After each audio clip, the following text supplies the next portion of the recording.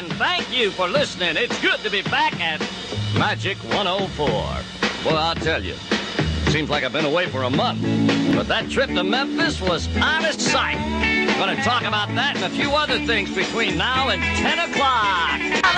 Magic 104, Archie Bell and the Drells. Let's tighten up. Dick Biondi on a beautiful Tuesday, August 18th, 1987. Good to be back at work. Dick Biondi asking you to smile and think positive because everything is good. And when you smile, you look a whole lot better.